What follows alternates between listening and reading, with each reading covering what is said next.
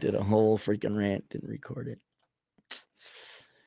Gavin writes, low a-hole. Anyways, I would like you to pay you another Clary original video to be posted on your YouTube channel. Let me know what it will cost, and I will get the money to you. Respectfully, Gavin. All right. Today, boys and girls, I'm going to explain to you guidance counselors. Okay. And they need to be targeted. We need to single them out because you always focus teachers, right? But then you go to the guidance counselor, right? And the guidance counselor, completely worthless. Doesn't do a darn thing. And I don't have that much experience with the guy. I went to one guidance counselor one time, and she said the reason bullies 3-to-1 and also who had 50 pounds on me were picking on me is because I probably did something. It's never, oh, they're dicks. Never that. Nope. And that was it. And then I realized, okay, guidance counselors about as helpful as teachers and parents in that regard. Okay. And then, so that's your kind of, your failed librarian. If it's a gal, she's not going to cut it as librarian. I know, put her in guidance counseling, but she doesn't have a degree. Well, she doesn't need a degree. She has a degree in library science or education or whatever worthless potpourri of BS you guys qualify for in the school. And then when there's real problems, have her ignore them. All right. And then blame the children. Say, oh, you might have a touch of autism or ADHD, the head. Here's, I'm going to recommend you go to other frauds called psychologists. All right. Because their study, I dare don't call it science, their study has no veracity whatsoever. And we're going to screw you up chemically, psychologically, making you think as a 5, 10, 12-year-old boy that there's something wrong with you. And then as an added bonus, as a failed librarian, mousy little woman, I'm going to recommend you just follow your heart and money will follow. And that's it. So before I go on to empirical proof, guidance. The other type are these weirdo 30-something men. And they kind of got a Mr. Rogers feel.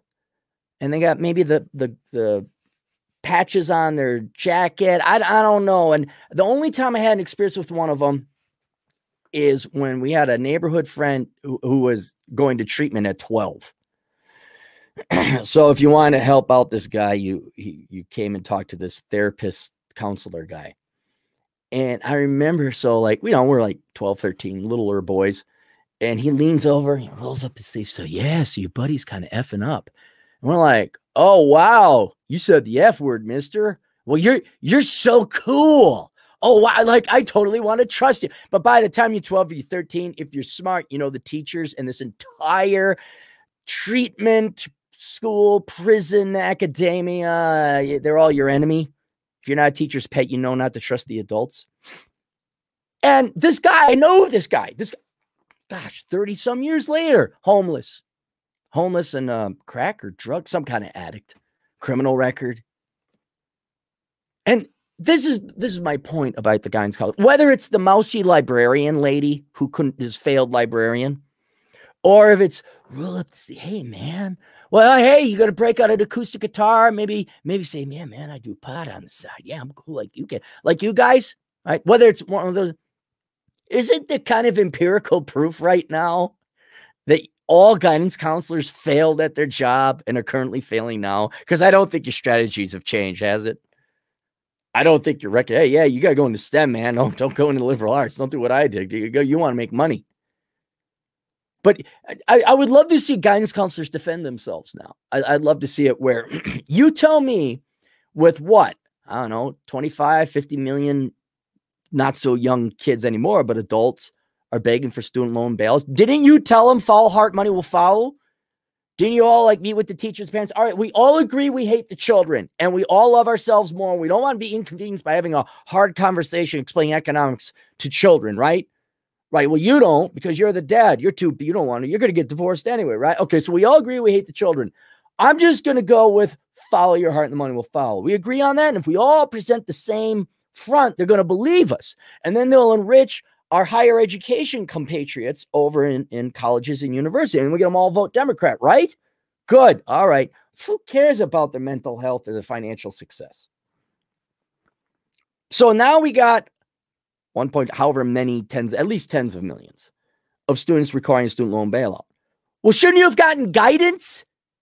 I mean, I saw this while I was doing. Okay, so I got my invisible hand fashion mug right here. Okay, there's computer science, theology. See, then you become a lawyer, criminal justice, become a cop, and then the liberal arts. Is this joke not old enough yet?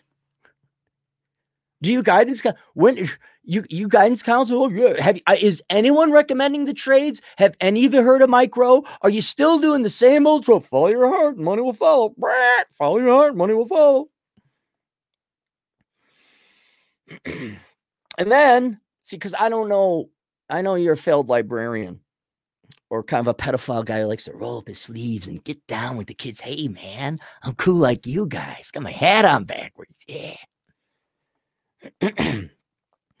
Shouldn't the mental health of all the kids the past 2.5 generations, shouldn't it be a lot better now?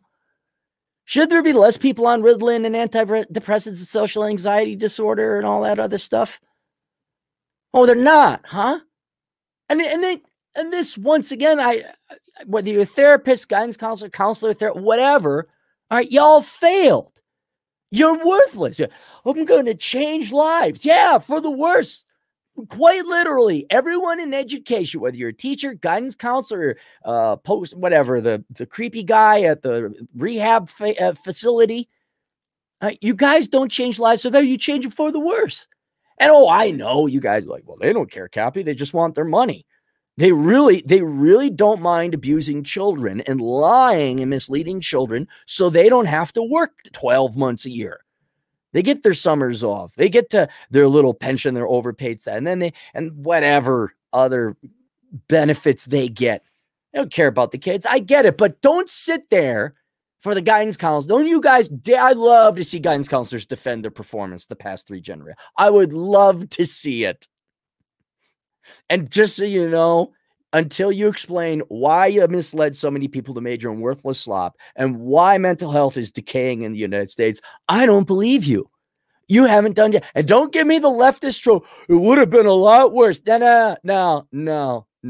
You're making things worse because you guys are failing at your job and you're disgusting, despicable people.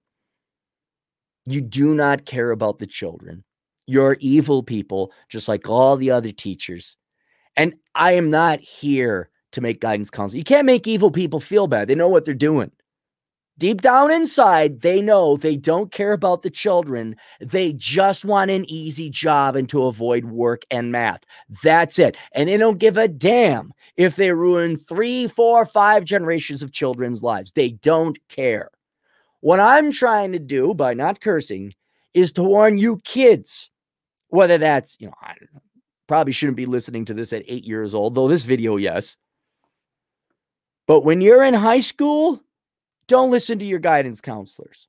Unless it's some grizzled now Iraq vet who's seen it and says, yeah, kid, go into the trades. And it corroborates what the real world is saying in labor statistics and economics. All right. I was like, no, you're not depressed. You just don't work out. Like, okay, trust that guy or gal, whatever gal's going to say that. Right. But in general, you never trust your guidance counselor. Your guidance counselor is lying to you. Your guidance counselor doesn't know. Another thing. Did you ever notice how your guidance counselors are all weaklings? Like they've never accomplished anything in life. What'd you do? I went to school since 5 years old. Yeah. Then I continued going to school. Yeah. Until I was 25 years old. Yeah. Then I did post-secondary study. Yeah. Until I was 27 years old. So for over a quarter century, you sat in school. Yeah. And then I told people what was wrong with them. You've never even set foot outside of school. You have no real world experience. How can you possibly tell little kids what's wrong with them? Well, I studied. No. That's science. Hey, kids, another thing. Look up validity crisis. I think it's of the liberal arts, but certainly psychology. They tried to repeat a bunch of psychological studies and they found out they could only repeat, I think it's 1/3 of them. It was certainly a minority of them. Well, what does that mean? What means that's not real science? It means it's fraudulent. I mean, heck, astrology, you probably got a higher rate of of predictability there. Blackjack, you're more likely to win statistically, but roulette, same thing. But these therapists, these psychologists, these guidance, they don't know anything. And they're probably the worst people to take advice from because they suck at life. We don't even know if they suck at life because they haven't done it. They've lived in this artificial environment. After 27, what do? They go right back to a school and, oh, I know everything, mystical. You ever notice how okay, so you got the failed librarian type, right? Then you got the creepy guy rolling up his sleeves, 34-year-old bachelor, likely a virgin, right? Then you got the chakra crystal hippie woman. Did you guys ever have that as a guidance counselor? You're going to trust that crazy lady with her cats?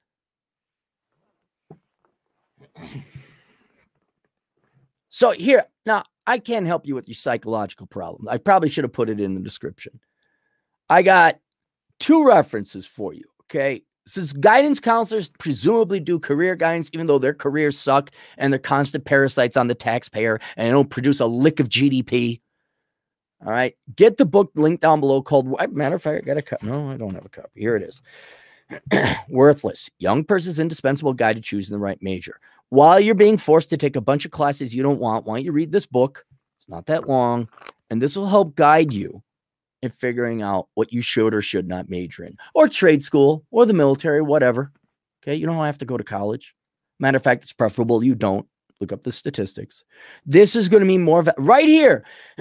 This piece of paper is more valuable than all the guidance counselors in the entire country. You say, that's a bold claim. No, it's not. Not one guidance counselor has any value. You know, 0 times a million is still 0. Same thing, like, you know, my book, what do I have a copy of? Black Man's Guide Out of Poverty? I don't have a copy of it. My book has done more to get black people out of poverty than the Democrat Party. Like, well, that's a pretty bold statement. No, it's not. Democrat Party hasn't gotten any black people out of poverty. If anything, they made it worse. Not a high hurdle here to beat these guidance counselors. Worthless. Young person's indispensable guide to choosing the right major. And then if you actually do have like some mental issues, why don't you go to histherapist.com? Now, I don't know if he takes on younger people. All right. But maybe talk to your parents. I mean, that in theory, in the ideal world, you should have been able to go talk to your parents, or you talk to your older sibling. You start with your family. Have you noticed how the schools don't want family involved? How you notice, like, oh, you got to talk to a therapist. How about I talk to my dad? Although, unless he's got the problem, then, yeah, if there's problems at home, then I guess you got to go to the therapist. But you cannot trust your guidance counselors. They don't know. They're morons. They're lazy. That's what drives them. They don't ultimately care about you. They care about not just a paycheck, an easy paycheck. And it is reflective in how little street knowledge and real world knowledge they have. And they are the only thing they can do is misguide you. They cannot help you. They're going to lie to you. And that's why we got people demanding 1.5 trillion to get bailed out of their student loans. That's why everybody, well, not the only reason, many more reasons for it. That's why, oh, didn't you guide them? Didn't you talk to the school counselor and the therapist? Well, why is everybody mentally ill? Oh, that's right. Psychology isn't a real science. So there you go. Any super chats early this morning? DJ D Brady, $725. How much blame should be placed on high schools for encouraging college? In 2012, they sent me to the slaughterhouse. Now I have an IT program. It's not just high schools. They should certainly be blamed because your teachers recommended this. But don't forget, you can't forget your parents. And now you got Gen X, young Gen X raising kids. Heaven help you. Everyone thinks Gen X is cool. No, they are not. We just suck less than all the other generations right now. And not by a lot. We're not great. And we're making the same mistakes. There's no dads, divorce, broken homes, kids born out of wedlock, no dad to sit you down. Hey, let me explain to you how the real world works. No. They're just passing on the same. And I've seen it because I see parents my own age. She's just finding herself. I sent my kid to major in journalism over at Carleton, which is not Carlson. There's a school called Carleton down in Northfield. That's where the rich, truly worthless suburbanite kids go to imagine they're really intelligent. It's Carleton College down in Northfield. Atham, look it up. No, it's the adults. Don't you guys get it? Does anyone read Calvin and Hobbes? The adults are your enemy. They don't want to help you. Your parents don't want to raise you. Your dad doesn't want to. I mean, at least Calvin's dad tried to instill some sense. At least Calvin had an ideal world where mom and dad were still married and the parents invested and they loved their child. All right. But didn't you notice how Mrs. Wormwood, Calvin was against Mrs. Wormwood, his teacher, the principal, Spaceman Spiff going up against the adult industrial complex. I don't mean the prawn either. The adults are the enemy. And now, I'm not trying to like alienate you from your parents, but especially when you're 14 or older, and now all of a sudden your grades kind of maybe start to matter in high school, and you got to figure out which way you're going to go. This pie in the sky poppycock that your teachers, your guidance counselors, your parents even, and certainly the media and certainly the Democrat Party, not to bring politics into it, but you ain't getting no Republican propaganda at the schools, I bet, all come in and lie to you. So yeah, blame the high schools, blame the middle schools, blame the teachers, blame the guidance counselors, blame the principals, blame that whole apparatus. But understand the nature of that apparatus was to basically, and this is not, tell me I'm wrong, the whole point of K through 12 is babysitting. So your parents can both go work and buy things. That's it. That's the whole point of it. Here's what we got to homeschool. What percent of your parents are going to homeschool you? Want to pay property taxes and you babysit my kid? Here you go. That's the primary reason. Secondary reason, enrich teachers and employees. Third reason, brainwash you guys to vote Democrat. Fourth reason, then you get to education. So the high school, by its nature, is there to indoctrinate you, get you to go to college, spend a lot more money. But they're not to tell you the truth. Well, why don't they teach financial planning in school? Well, one, the teachers are too stupid to know it. And two, if they taught you what it was like, what you had to do financially, and then you learned about taxes, then you wouldn't vote Democrat. And yes, it is that simple. Any teacher could come in and tell me otherwise, but ain't no one going to believe you. That's why everyone has to go to college twice. I did a video on it.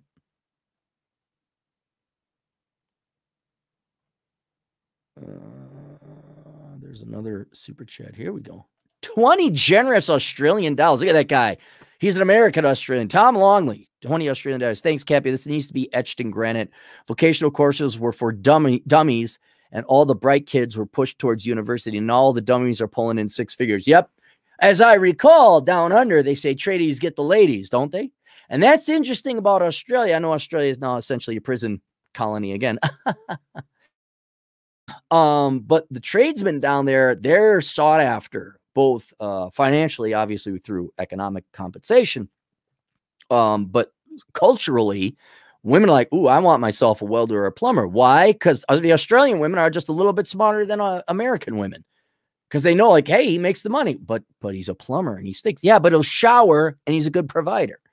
I don't know, but maybe they just like guys with big trucks. Who knows? But the trades are celebrated down there. That's it. That's it. All right, more on the way. We'll see you guys later. Toodles.